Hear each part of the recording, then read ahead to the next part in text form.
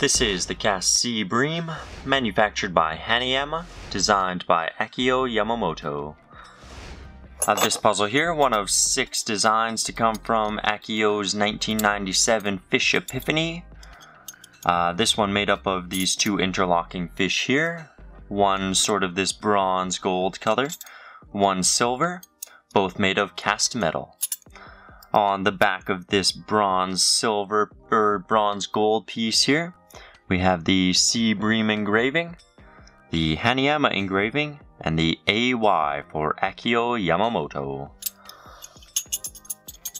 Your objective with this puzzle is to figure out how to take these 2 fish apart and then get them back together.